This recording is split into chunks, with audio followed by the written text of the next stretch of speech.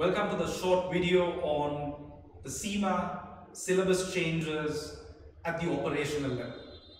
So, the new syllabus has had a significant impact on one of the three pillars of CIMA, which is the enterprise pillar. And what we're going to do through this particular video is look at exactly what changes have an impact at the operational level. So, any of you who are still studying the operational level, yet to attempt the operational level exams, this will be relevant to you. So, we're going to discuss the subject that has faced the biggest change under this new syllabus, E1.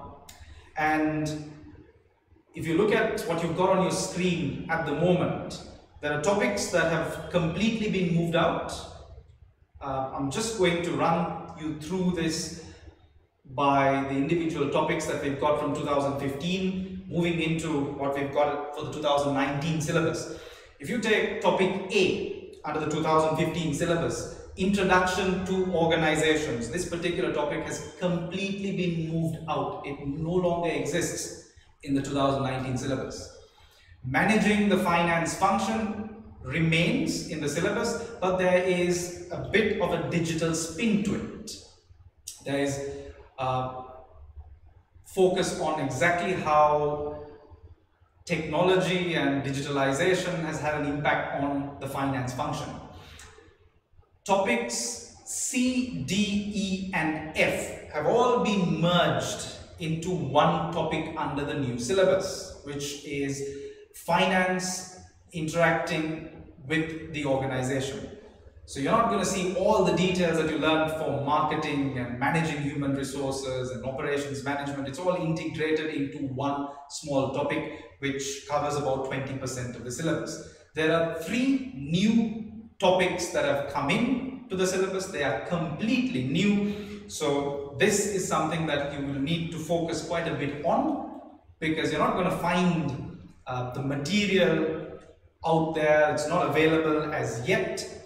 The new topics are technology in a digital world, data and information in a digital world, shape and structure of the finance function. So these are new topics that have come in, and this is the biggest change that you are going to come across at the operational level. So running you through the other two subjects that you do have at the operational level, you've now got P1, and if you do look at the slide that you've got in front of you, the topics remain exactly the same.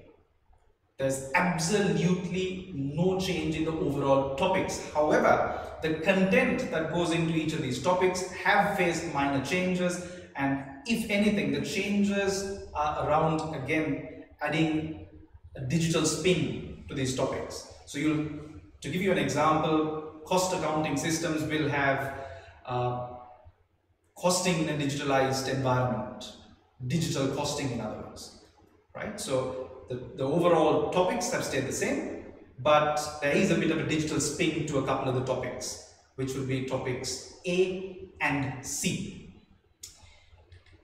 The third subject that you'd have at the operational level is F1. And once again, when you compare it with the 2015 syllabus, all the topics have stayed exactly the same. The only point of note is that group accounting, where you had a bit of an introduction into consolidated financial statements in F1, has now been moved and completely taken into F2. So this is the overall change that you'll see at the operational level. Hope this video was useful.